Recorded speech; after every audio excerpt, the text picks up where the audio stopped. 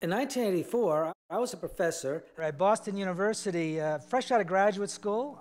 I really thought I would enjoy teaching mathematics, but I found there was a job I just didn't like. It was too much going on with grading papers, talking to parents, grant proposals.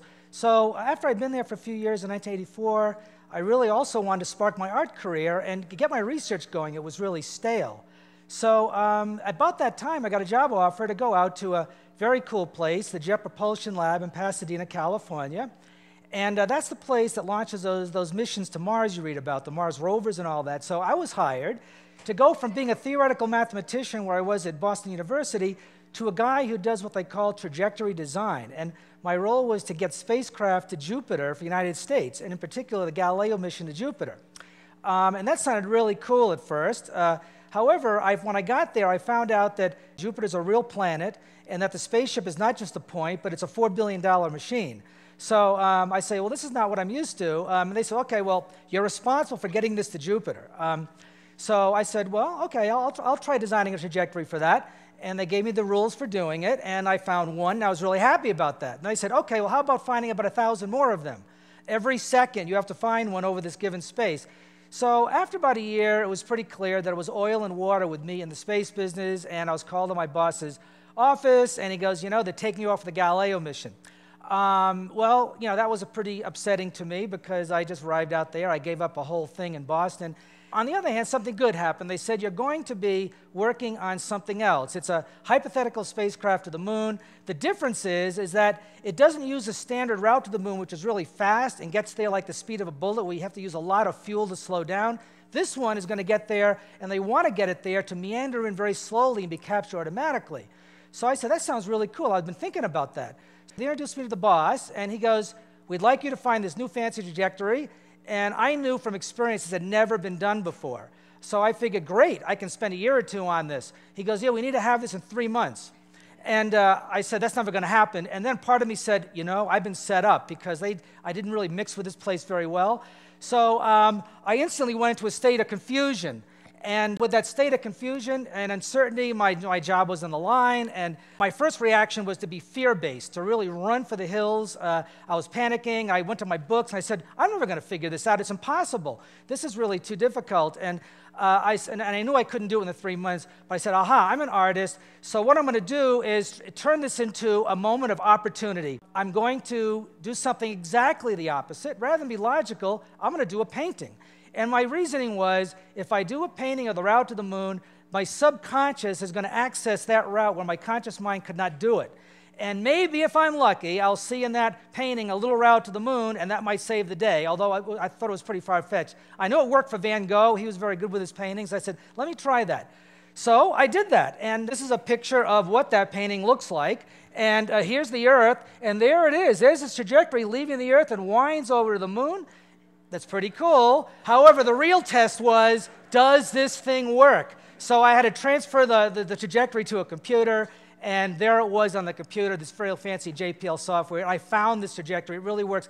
So this was a revolutionary approach to space travel, where you find a route where you get captured around the moon automatically, the first time it had ever been done in the history of space travel. So I thought, they're going to throw rose petals in my path. It didn't work that way because I'm using the word chaos, fuzzy boundaries from my theory. That's what it was called, because these regions where you get captured on the moon are very fuzzy. There's no definition of them. So they basically told me, don't work on this anymore because we don't do this here. So I was like, my vision of NASA as being this great organization which promotes new innovation was not happening. So I did my regular job, but in my spare time, I worked on this, because the route that I had found was 2 years to the moon, and I knew if I could find a short one, that'd be really valuable. And not using fuel for capture, that is really important, and it saves a lot of money. 4 years went by. I'm called into someone's office who had a very high level there, and they said, we don't want you working this anymore, because if you figure this out, it means that we will be able to employ less people. The missions will cost less money. This means we have to lay people off. I said, oh, I'm going to keep working on it, though. I did that. Then I was called into another office. They said, you're fired. I said, well, I guess that strategy didn't work. That was a tough day for me. The few days were tough. I lost my girlfriend, broke out in hives. I ran over a dog and it bit me when I went to see how I was doing. My car just stopped working one day driving down the street. So I felt like crows would come after me out of the the air if they could. I was going through really torture with this decision that they made. My life was in a state of confusion, and I used it as an opportunity again. Like before, the opportunity was do the opposite. This one was let go of the struggle. Don't try to fight these people. So I just let it go, and I said, the previous 5 years is a wash. Move on. I'm getting out of here. Then the inspiration of the universe happened. It wasn't a painting this time. What it was a knock on my door. And there was someone staying there I never saw before. And he describes to me, and I'm leaving my job, by the way, so I didn't want to hear about this stuff. He says to me, Japan wants to be the third country in history to launch a spacecraft to the moon. And it failed. And I knew about it from the press that it failed. And their mother craft, which was never designed to go to the moon, the two went up and one went off to the moon, never made it. The mother craft is still going around. And he said, we want to get that one to the moon. We can't do it. It's not enough fuel. It's not enough fuel to get it by the standard route. But maybe this kind of work you've been doing will be applied to that. He goes, I think your work is BS, but I'm willing to try anything. The moment he asked me that, it was like a light bulb goes off, and I said, oh, I know how to do that. In fact, the route is also the opposite of what you'd normally do. The route is you go beyond the moon. This is the route right here. You start at the Earth. You go beyond the moon. Instead of doing a straight line path like that, you go way out here. And then you come back. And if you come back, you can thread through this fuzzy boundary region where there's all this chaos. And you get captured for free. So we did it. The miracle is they believed it. And then they verified it. And then a year later that day, they actually did the route to the moon, and it arrived on October 2nd, 1991, the first chaos route to the moon ever done. It saved their mission, and it saved my career.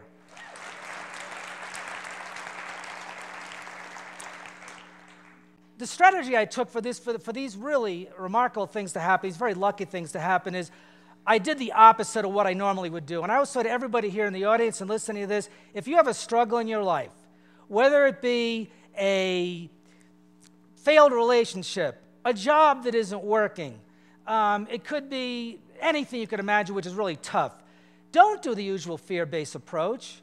Don't go and, try to confront it head on and get all worked up and all, really nervous and see a therapist and all that stuff.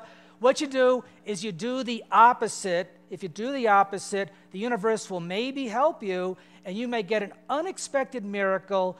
And I can say that each one of these is another one of those stories of a special miracle. Thank you.